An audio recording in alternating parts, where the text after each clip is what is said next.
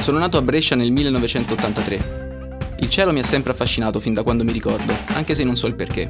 Avevo solo 6 anni quando ho supplicato mia mamma di portarmi all'osservatorio di Brescia, dopo essere rimasto incantato da un'immagine di Saturno vista in TV.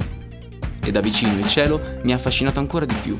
In quell'occasione ho conosciuto l'Unione Astrofili Bresciani.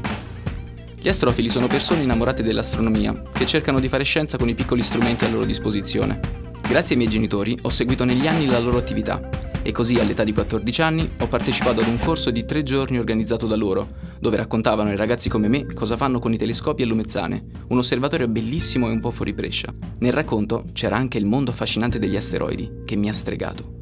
Ed è in quei giorni che ho deciso che questo era ciò che volevo fare nella vita. Per seguire il mio sogno ho fatto il liceo scientifico tecnologico a Brescia e poi ho studiato fisica a Pisa. Penso che per chi vuole fare l'astronomo, fisica sia una laurea perfetta. La scuola normale superiore a Pisa è un'università di eccellenza. Eravamo in centinaia a contenderci pochi posti. Ma io ce l'ho fatta ed è stata una vera svolta. Trasferimento da casa per buttarmi nel mondo magico della scienza.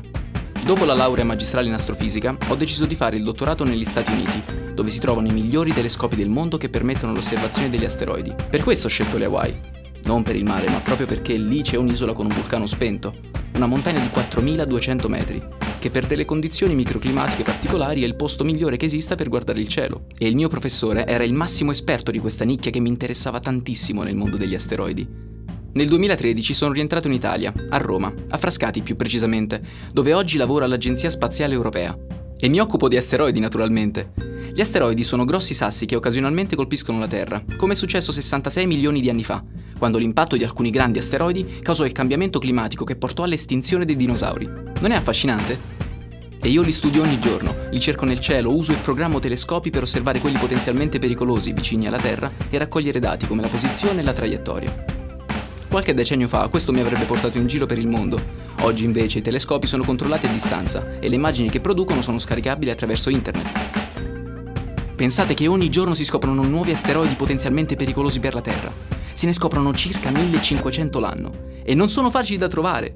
Perciò ogni scoperta è entusiasmante, come una grande caccia al tesoro dove io sono ancora un bambino. Infatti non scartate come infantili i sogni da bambini, perché la scienza può permettervi di realizzarli. Scoprite anche voi sogni da realizzare. Magari guardando il cielo?